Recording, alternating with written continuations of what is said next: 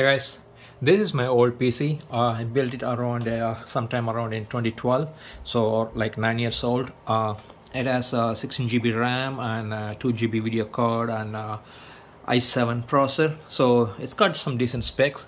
It's running Windows 10 and we're gonna upgrade to Windows 11. This one obviously doesn't have TPM or secure boot and the latest CPU required by Windows 11. So we're gonna see how to upgrade this to Windows 11. So here is my system details: i7, 16 GB RAM, and if you do the PC health check, let me bring it down here so you can see.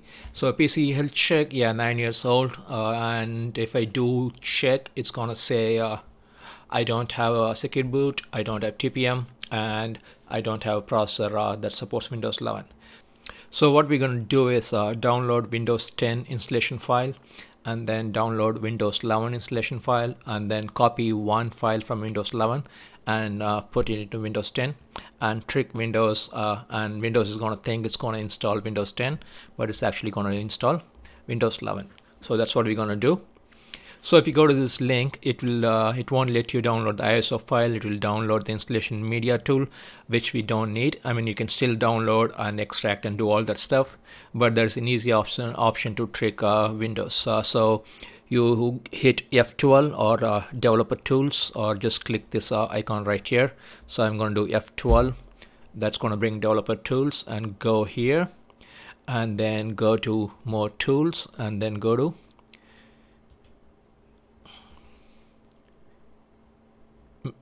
network conditions. So here we're going to trick, we are coming from non-Windows operating system. So I'm going to pick, let's say I'm coming from Mac. And then if I reload the screen, ignore all this stuff. Now you can go download your Windows 10. So I'm going to pick Windows 10. Yes. And I'm gonna download English, confirm, and 64-bit. So you can see it's downloading the installation file here. Then we need to do the same for Windows 11. So I'm gonna go to Windows 11, and then I'm gonna say, for Windows 11 it gives a direct ISO link for whatever reason. So you go to Windows 11 and download, and make sure that you pick same language in both the screens. If you pick English for Windows 10, do English for Windows 11 as well.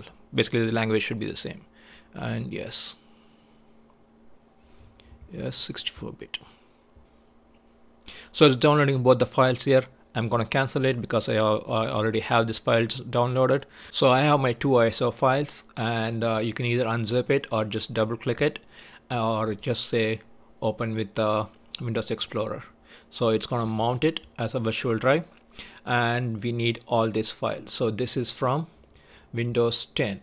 So I'm going to copy all the files from here, copy, and then put it in a new folder. I just called it Windows 10.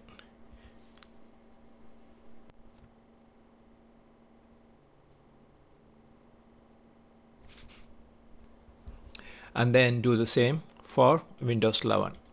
Double click or just open with Explorer. Okay, now copy this guy and put it under Windows 11.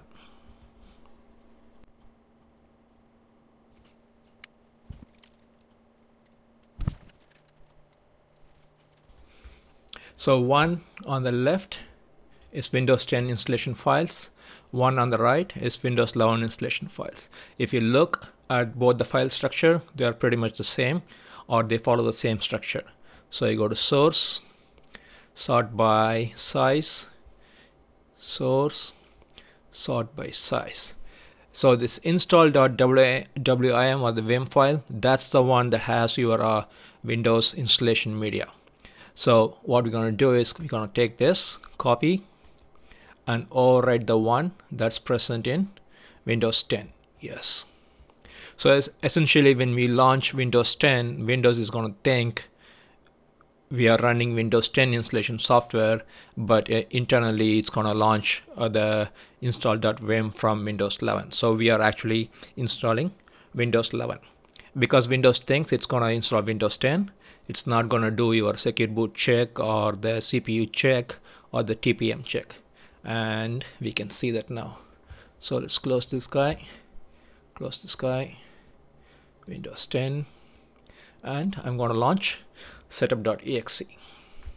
Okay, I'm going to launch setup.exe from Windows 10. Yes. Okay, it says, see how it says install Windows 10. That's good. And then we're going to say do not install, do not download any updates. Okay, say next. Okay, see no TPM check or no nothing. It says accept everything. I'm going to say yes.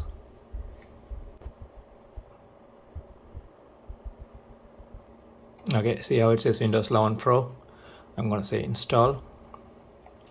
Okay, if you look at the top, it's still going to say Windows 10, but internally it's going to do Windows 11. So at this point, we just wait. 31%. It's going to reboot several times. Hopefully I can keep recording. 34%. I'm going to just switch it to hyperlapse.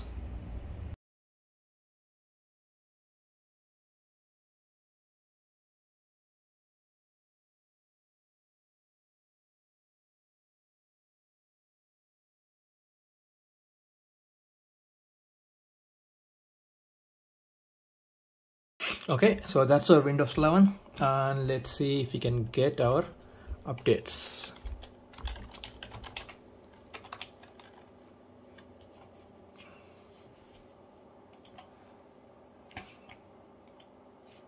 The texts are a little bit blown up because it's still downloading some drivers, and I need to download my graphic driver so I get 4K resolution.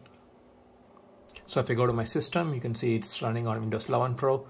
It's 11 Pro because my old Windows 10 was 10 Pro. So automatically it upgraded to 11 Pro. And Windows Update, I guess it's still fetching. Okay, so here are the updates. So I'm going to download now. So Windows updates are working. So you can see it's downloading. So that's the easiest way I found to move from Windows 10 to Windows 11 on old system, especially that doesn't support TPM, CPU, or the secure boot. And I'm not gonna go upgrade my laptop or PC right now, so I'm still gonna use this for a couple of years. And there it is, we are running on Windows 11. So hopefully this helps, and hopefully you can make Windows 11 work on your PC as well. Okay, thanks for watching.